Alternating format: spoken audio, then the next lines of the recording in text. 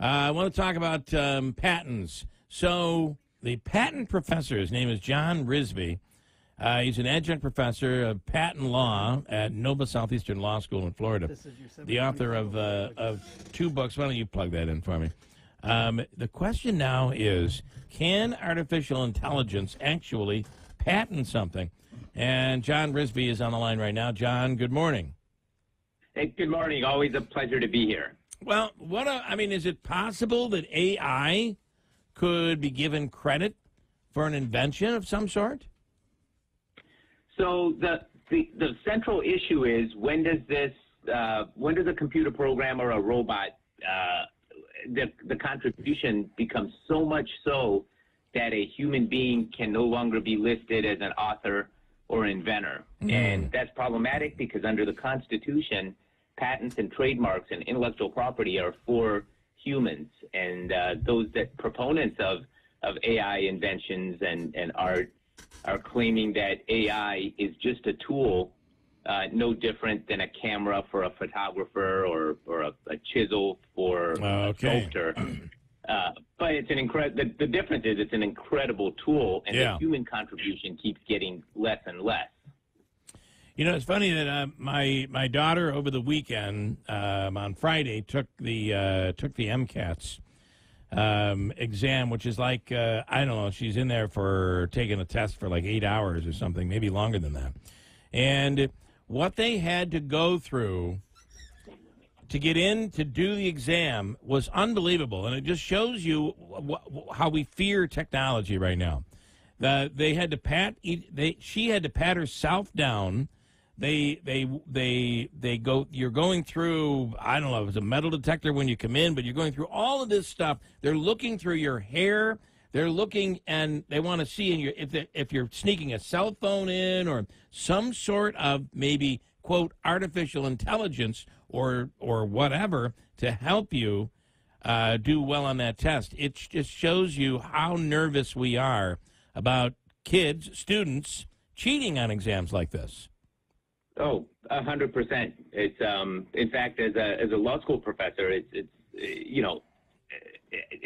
I'm leaning towards in-class examinations with a pen or pencil and a piece of paper, because once it's something that they get to submit and it's done at home, there's no way to tell how much AI has been used in that final product. And, you take the AI and then you make it your own. That seems to be the big thing that is being done today.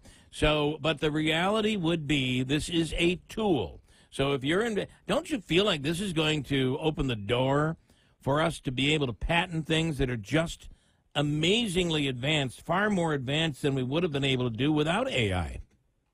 Yeah, 100%. So there's no question that the pace of innovation is going to skyrocket. The real question is at which point is the human contribution too small for us to provide any exclusive rights to the person that had the idea? And that's ultimately where the law is going to have to go. Now, the Biden administration, or President Biden, issued an executive order asking the Patent Office for clarity on inventorship, and unfortunately, the clarity has not been that clear. They said that the human contribution needs to be significant, but there's no definition of how much of a contribution is significant enough. Here's the other part of this. You can try to hide it, right? We can utilize AI and then basically not tell anyone. But here's the problem. AI will always know. Can you rely on AI to not reveal that you basically are cheating? I don't think you can. Yeah, exactly. So there's the more sophisticated these tools become, the more sophisticated the detectors are going to become. There's already software that you can put written materials into that will help determine if it's a human written piece or AI generated.